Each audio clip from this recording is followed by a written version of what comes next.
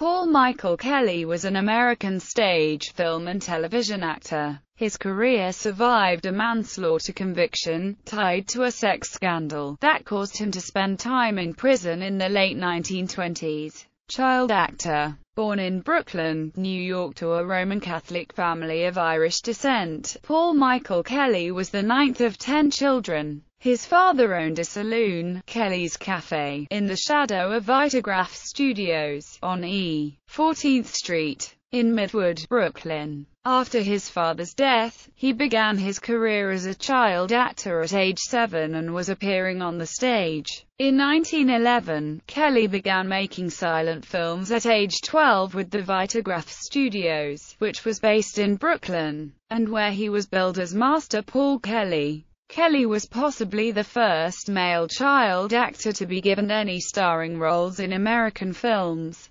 predating better-remembered child stars such as Bobby Connolly and Jackie Coogan. Kelly made his talking film debut in 1933's Broadway Through a Keyhole. In the course of his career and relatively short life, it has been estimated that Kelly worked on stage, screen, and television in over 400 roles. Later in his film career, as an adult, Kelly appeared in films mostly as a character actor, playing tough guys, some sympathetic, some not, during the 1930s, 1940s and 1950s. Career. Kelly alternated between stage and screen as an actor. He was a handsome and popular male lead or co-star in Broadway plays from the late 1910s and throughout the 1920s. In 1948, Kelly won a Best Actor Tony Award for his role in Command Decision. Clark Gable later played the same role in the film version of the play. Kelly shared the award with Henry Fonda for Mr. Roberts and Basil Rathbone for The Heiress.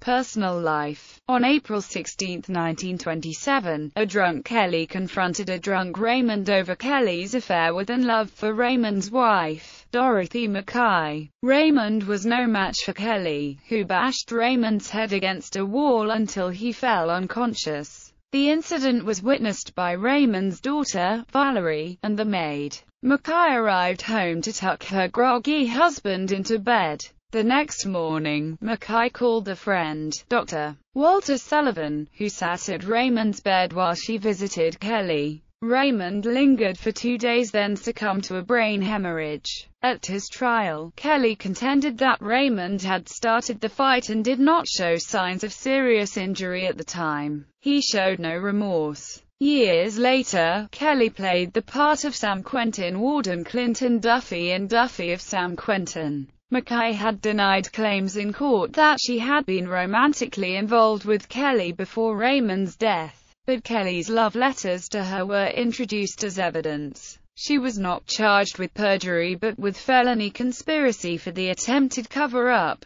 and sentenced to 1 to 3 years but served less than 10 months. Kelly was sentenced to up to 10 years but served only 25 months. Kelly and Mackay married in 1931 and were back on Broadway. Then they returned to California, where Valerie Raymond was apparently adopted by her stepfather and became known as Mimi Kelly. Mimi would later have her own modest Broadway career. Dorothy Mackay's written account of her experiences, Women in Prison, became a film, Ladies They Talk About, with Barbara Stanwyck, and remade again as Lady Gangster in 1942. Mackay died in a 1940 auto crash. In 1941, Kelly married Claire Owen, a bit player he had met on the set of Flight Command. She retired from acting, and went on to survive him. Death. Kelly died of a heart attack at 57 on November 6, 1956.